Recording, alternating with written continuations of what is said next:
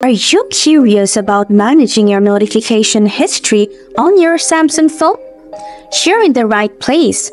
In this guide, I'll walk you through how to turn notification history on or off in just a few easy steps. Let's get started. First, open the Settings app on your Samsung phone. Next, scroll down a bit in the Settings menu. Then, tap on the Notifications section. Next, tap on Advanced Settings. Now, look around the middle of the screen for the Notification History option. Then, tap on that option.